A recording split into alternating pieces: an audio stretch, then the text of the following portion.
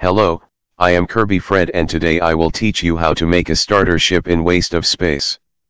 To teach you, I have found a starter base of some kind because it's way quicker to use the work of others since this will get very tedious. Okay, first, spawn in several pieces of iron. Next, use one of those pieces of iron to hold up the other as seen in the video and make sure everything is locked so it doesn't despawn.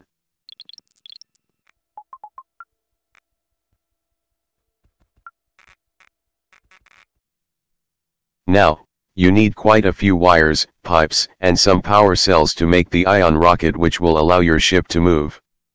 You need to use the pipes to make 10 engines, then, use the wires to make power cells and then craft the ion rocket.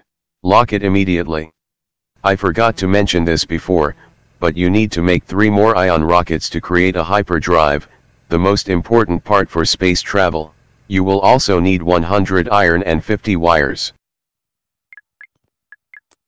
Next, make a vehicle seat and place it facing where your ship is facing and put the ion rocket behind it with a button attached.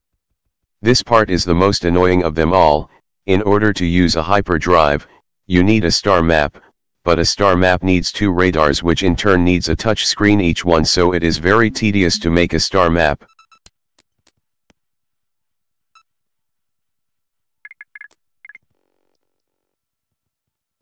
Now, make an air supply since you can't breathe in space, dummy. Also make a telescope so you can make sure the next planet you go to won't instantly kill you.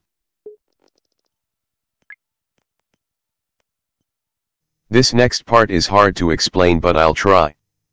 So basically, you need a polysilicon, trigger wire, button, and a switch. Put the switch on the ion rocket, then connect the switch to your power source with a regular wire.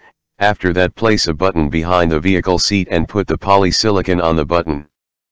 Then use the configure tool to change the polysilicon to topsy-turvy and the button's key input into anything you want. Once you do that, connect the polysilicon to the switch using a trigger wire and configure the ion rocket to 100. And that is pretty much it. Design your ship however you want and have fun finding and building a base in the vastness of space.